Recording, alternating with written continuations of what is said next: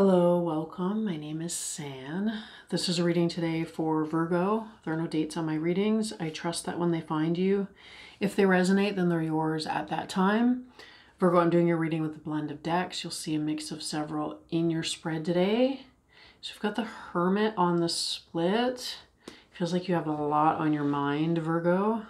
And the Magician at the bottom of the deck, thinking about what it is that you're wanting to bring together or what is needed. It feels like you've got a lot of consideration here actually about what's needed to bring together the thing that you're wanting to experience. So you could be like really pulling yourself out of a lot of other commitments, perhaps, like putting everything else on hold. So what I'm seeing here with the Three of Pentacles and the Hangman underneath those two energies is like all the other work or all the other responsibilities are on hold. You got the Magician and the Sun underneath that. Talking about putting all of your attention, all of your focus, all of your energy towards this incoming thing. And then you got the High Priestess and the Hierophant. There's a lot of big energies here. A lot of big energies. It feels like that's kind of what you're sorting through. It's like you have to get past this layer. This like, you know, putting everything aside. Maybe considering it's like a sorting and sifting. What needs to be put on hold in order to get to those deeper levels. Okay, we're doing the Lifruma Healing Oracle today for the overall energies. I just feel like this deck is just packed full of really big stuff, right? So your reading felt like it needed some Lifruma today. Okay, overall energy for Virgo. Cosmic Ocean, see, there you go. This cosmic ocean is like this. It looks like this big number 1 here that I'm noticing. This cosmic ocean is making me think of, and the one is talking about the Magician. And then in the reading the other day, it was talking about the Go First Magician. Was that what I was calling it? It was like the magician that was leading the pack in a sense. It was like the one stepping forth and demonstrating their abilities before the group or before the class, right? Like being the first one up. So that's interesting. There might be something about that there. You may be leading the way for some people. It could be the reason why you're taking so much time in deliberation and getting this prepared. It impacts a lot of other people. But also this is connecting for me today for this 7 of Cups here that's actually right beside it. Maybe because are there 7 orbs? There's like 7 steps on the path here. Just like 7 things to consider. Or, you know, it's the same, it's connecting it, right? So it's like each of these, there's things that need to be considered one at a time in order to really cross this threshold point or bridge from one phase to the next. With the Hanged Muse coming up first, your first card on the table, maybe there's almost like this desire to kind of leapfrog over this entire process. But at the same time, what's that? I feel like I saw the Tough Love guy, but maybe that was on the pre-shuffle. I was like, where did she go? She's not even here. But I feel like she wants to say to you, you don't want to bypass this actually, because it's the cosmic ocean. It's one of those like the journey is, it's the journey, not the destination. I feel like is what she would say if she was here. But okay, so you've got this Hangman actually at the beginning of your reading, and it was talking about, interestingly, that the Three of Pentacles and the Hanged One here came up, because this was feeling to me like you are almost being stopped mid-flight, right? It's like you're actually in the middle of something quite significant or something like really meaningful or really difficult to accomplish, in the middle of a difficult accomplishment, or it's like you've been working diligently in a particular way or towards a particular goal for some time, and then the Four of Swords, which almost looks like it could be a stumble, right? Because that's been coming up in the last couple of readings, but for you it's not. It's actually, it feels like a deliberate halt to the action. Could be actually right before kind of like a peak moment, maybe, or feeling, it's like feeling like a phase change is approaching and almost like calling it off right before because you're switching, it's almost like you're changing channels because you're catching wind of, you're starting to have a feeling for this 10 of Cups. Maybe it's something like you've realized that the motion or the momentum that you were taking, the path that you were on, was not necessarily going to lead to this 10 of Cups that you had anticipated, perhaps, because it feels like this is your goal, right? This is where you're aiming for, but you've put this 4 of Swords between you and it, almost as if there's something not quite right about it. See what I mean? It's like you're getting really close to closing that gap, and then you're putting a hold on all of it. But it could also be because you've got this other thing that you're beginning to consider. It's like you've reached the edge of the cosmic ocean, and now you're reconsidering your steps. The 2 of Pentacles coming next. Everything is surrounding this 10 of Cups at the center. This 10 of Cups particularly is always talking to me about, I mean, it kind of brings in like the Butterfly Collective. It is still kind of in the abstract though. That's the thing.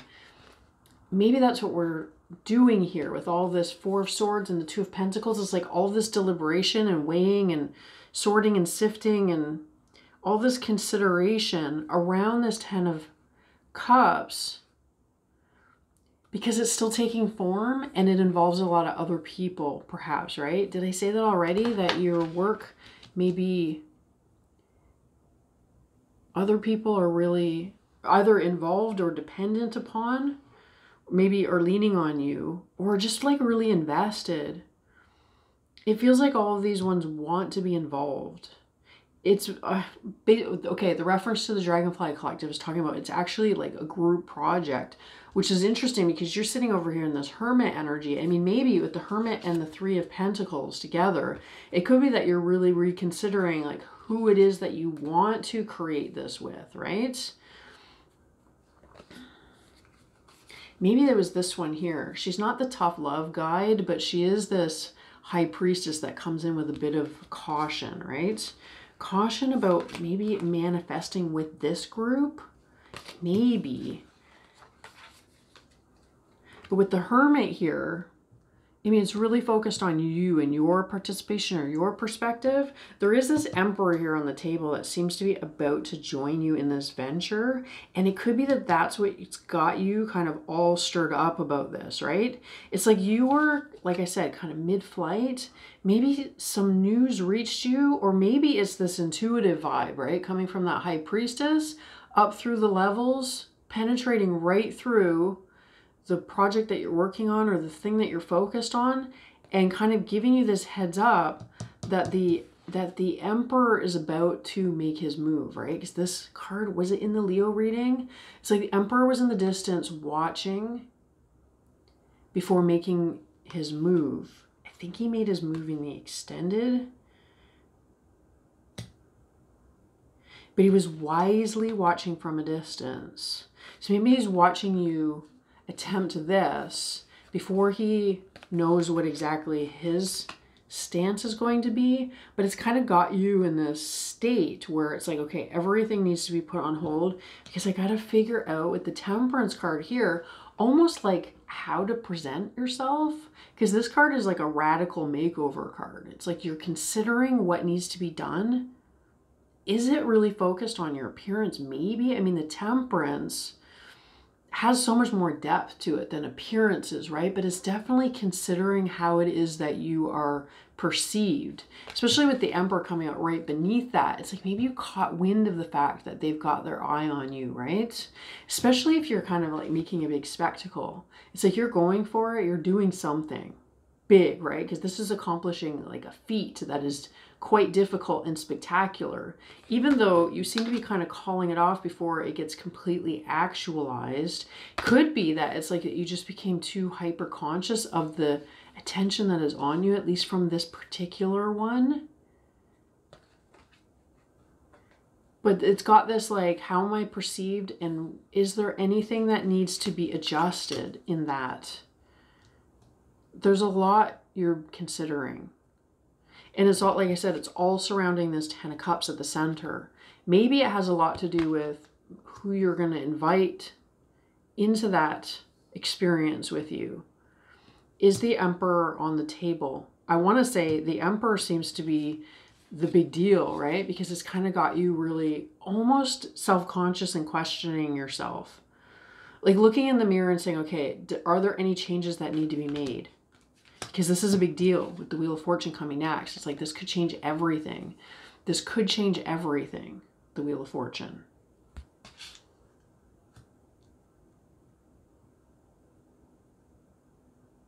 But that's just a consideration. That's not a certainty. That's a belief that you have. It's enough of a concern or hope, perhaps, a hope that things are about to shift in a big way towards this Ten of Cups here, that it's enough that it's making you kind of halt or put this on hold and reconsider every element that is involved here. Every element that is involved in like how you present your work or yourself.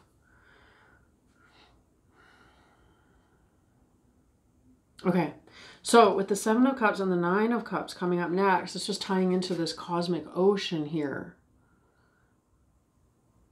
Maybe what's bringing you to this point, it's kind of like I'm seeing this Temperance standing at the edge of this cosmic ocean and thinking like, what needs to be done here? Because with the Seven of Cups, it's talking about considering all of the elements. It's not necessarily considering like what to include and what not to include, although maybe that's part of it as well. I mean, you're going from the 7 to the 9, so I almost feel like maybe you're actually adding some. It's not that anything needs to go. It needs something more. It's like it wasn't quite enough.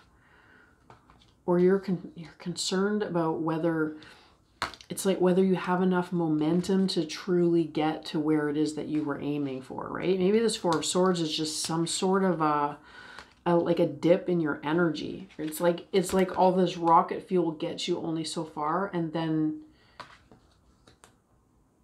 no farther, and not quite reaching the Ten of Cups. But there's kind of like news in the air that the Emperor maybe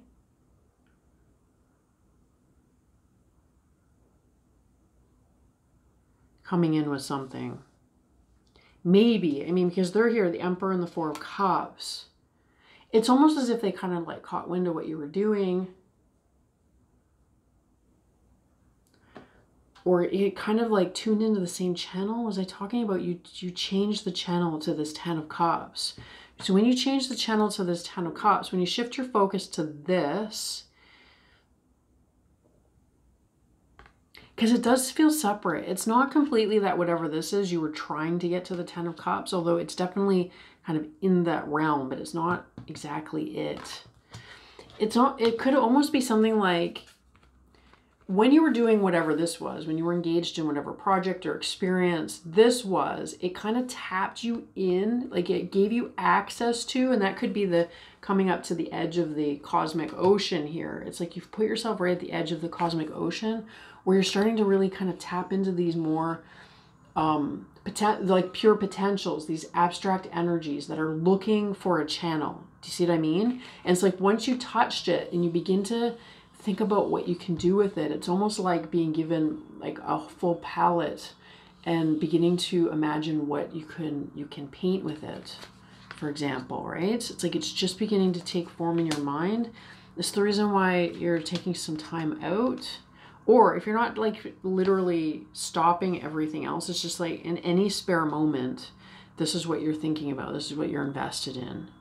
This Ten of Cups. Sorry for the truck outside. So with the Seven of Cups and the Nine of Cups here, it was looking to me like kind of like considering each option and realizing that all of it is beneficial, right? It's like saying yes to every element, if that makes any sense. So if there's all these things that you need to consider, or maybe it's, like I said, maybe it's even people, right? Who you want to invite to be in this crew or in this group. It's like everyone that you touch is a yes. That's what it's looking like, right? They're all being added to this 9 of Cups. Perhaps it's like these 7 or these ones that are a particular group or have some sort of an identity, and then you're adding the 2 elements, which could be you and this Emperor, perhaps, right? Because there's 9 here.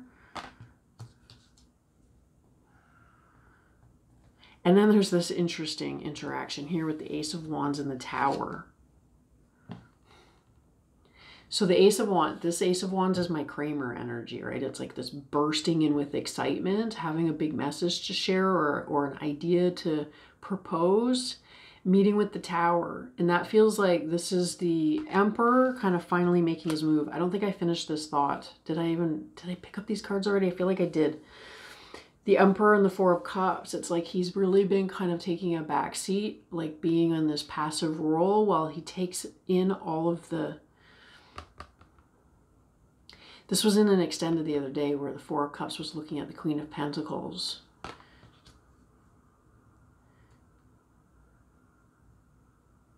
It's interesting. It's almost as if he's looking at himself being like unimpressed, which is really fascinating because it's coming out right beneath this Temperance card, which has a kind of a similar energy, right? It's like this self-consciousness.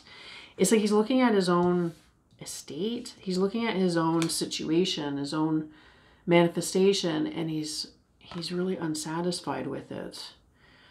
And with the 7 of Pentacles coming next, it's like this trial and error, right? Didn't he come up with that card the other day? This Emperor, I think he was even this particular Emperor who seems to be kind of taking it wisely, taking a step back. Maybe in between attempts, which is really interesting because it's a real match to this Hanged Muse that you have.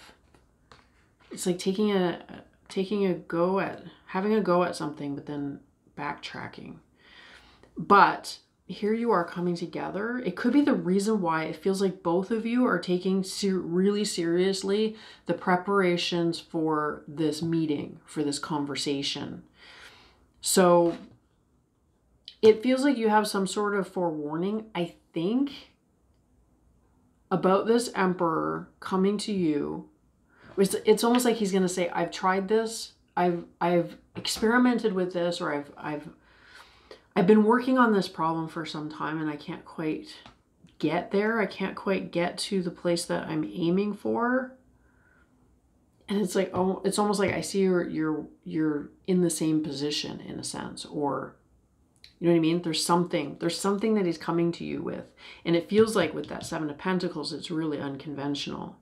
Well, this is interesting. It's unconventional. Almost talking about like undoing the convention, because this is almost like a backtracking or a back engineering card. It's like a backtracking. He's taking a back seat. He's stepping back. Maybe he wants to undo his investments. He wants to undo or untangle his investments, but there's something really unconventional about it. Anti-conventional. It could be the way that he's approaching you. I mean, maybe he's coming in with the Kramer energy. But this does kind of feel like a meeting, right? But perhaps it's his energy kind of bursting in and it's causing this Tower. But it feels like the Tower is on his side. And it also feels like that's the reason why he's really kind of hesitant to advance here or come towards you. Is because he basically knows that the moment that this door opens to your realm, in a sense, it's almost like the only option he hasn't yet explored. There's been a lot in the readings about kind of like testing hypotheses, which is almost like testing like timelines, right? But maybe actually following through with the actions and seeing how it literally plays out before you kind of backtrack and try the next. So it's almost as if, I mean, because you've both got these 7s, like you're considering your options and you're seeing value in saying yes to all of them. But it's like he's going through a similar process, but I want to say he's saying no to most things, and that this here is the last attempt in a sense. So it's the reason why he's really kind of pausing before he steps forward, because it's going to trigger a Tower. But like I said, it's on his side. It's something like this. This Emperor approaches you either acknowledging your work or identifying the same goal. It's like, okay, we've been through a similar process. We've come to a similar position where we're ready to move towards this 10 of Cups, whatever that means. But if we agree to attempt this, or if we agree to manifest this, there was 2 magicians there at the beginning, right?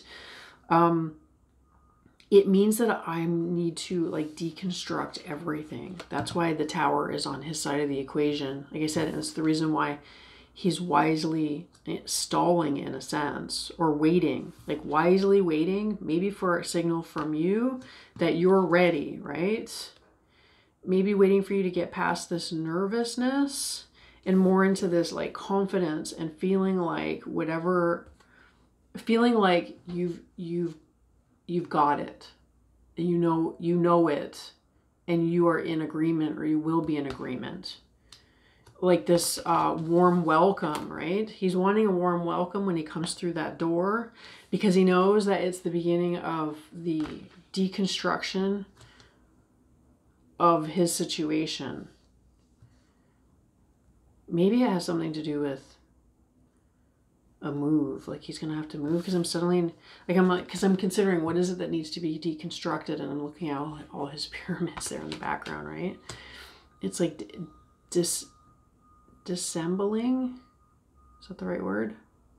So they can be advanced. Deconstruction before advancement. But he's prepared. By the time he reaches you, he's prepared. But it's unconventional, especially this being the last card on the table. It's really emphasizing this unconventionality. It's like, maybe like because he's coming through this way, right? It's like Kramer is a really strange character. So that could be your first response or reaction to this approach is, this is not what I was expecting. This is really unconventional. I mean, maybe that would be very welcomed by you, but it's like, maybe because it's like a hello, let's do this. My life is falling apart. Like in the next breath. I'm not sure. But I'm going to continue to pull cards and create and extend and see what else wants to come out about this. But okay, but I do feel like by the time the Emperor reaches you, you're really confident. It's like you've already gone through this entire process. You've considered all of these aspects and you're completely certain. So even if they come in like really in a way that could maybe trigger some discomfort in you, because it's like your first thought upon meeting this individual is like, I don't know if I can take this on. It's too unusual, or this individual is too unusual, or the situation. Whatever it is, it's very unconventional. Basically saying like, it's not what I expected, or however it is that you want to think about it. But I feel like you're really confident. So basically it's just, it's not what you're expecting. It's like you've done all of this preparation. You know exactly what it is that you want. And then this one comes in and it's like, oh, but I didn't know if that's what I wanted. All right. I'll see you next time, Virgo. Thanks. Bye.